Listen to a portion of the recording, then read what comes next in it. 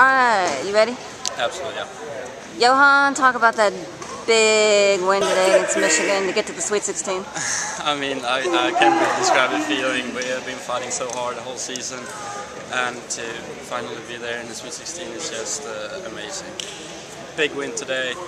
Everybody, we fought really, really hard from top to bottom. We managed to come away with a doubles point to two teams that one played unbelievably well, and I'm so happy. It's just... You got the first set in your match, and then he won the second. Just talk about the third and deciding set, and how you were up 5-2, so you were in good shape to finish it off.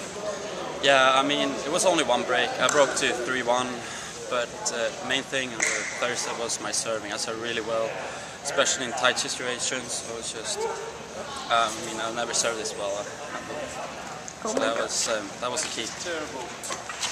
Oh my God!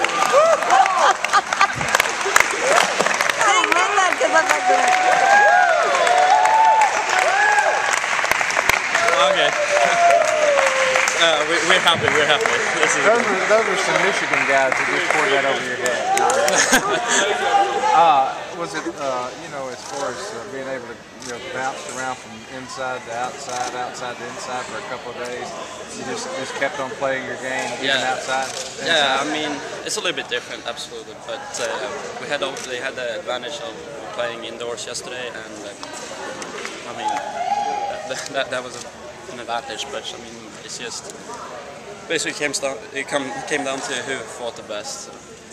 Do you feel like the team is playing as well as it has all year right now as a whole? I mean, I think so. I mean, everybody has really, topped the form to this point. This is when we usually want to be the best, and we're excited to go to Athens now and prove ourselves. And the next match will be against UCLA. Talk about that. Oh, we really want to avenge ourselves from last year when we lost to them.